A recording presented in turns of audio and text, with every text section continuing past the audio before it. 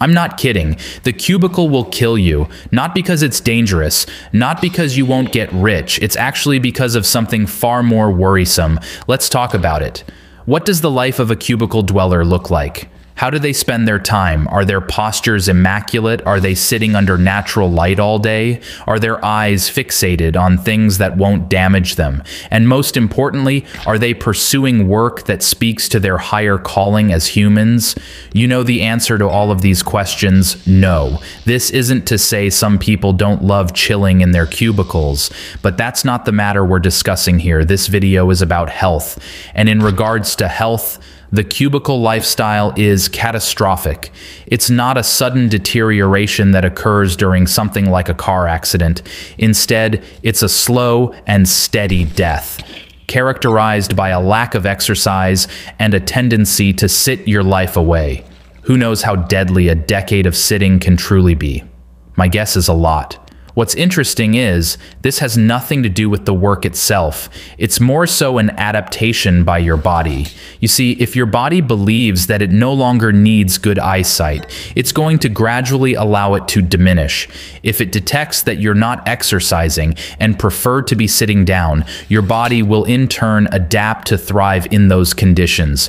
Your body is like a piece of clay that's being molded by your actions. The problem is, your actions are molding destruction. The good news is you can change this trend today. Many people who work with computers all day have replaced conventional desks with standing desks. Other more entrepreneurial thinkers have integrated exercise into their workflows. Dan Coe is famously an insane walker. The man will walk over 20,000 steps every day and create content during the process. This kind of innovation is impossible if you're tethered to a desk with a fake authority figure lurking over your shoulder. I've been exercising a lot less recently due to a nagging bacterial infection and have noticed some disturbing tendencies. I can see my body beginning to adapt into something monstrous. I can feel my joints becoming sore and my posture being sabotaged. As a 25-year-old, this is a terrifying realization. I see what my dad has done to his body, and I don't want to experience the same fate.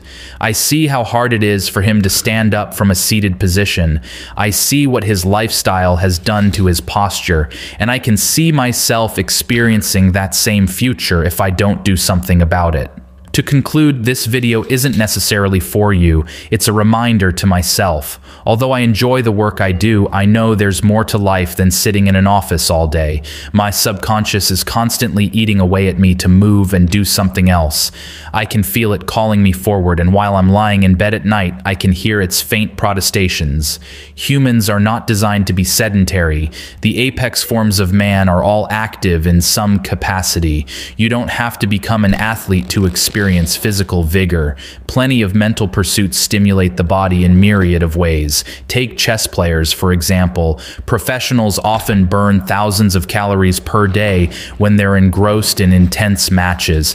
Either way, it's essential to realize what you're doing to your body. And if you're not happy with how it's adapting, it's time to change course. Thanks for listening.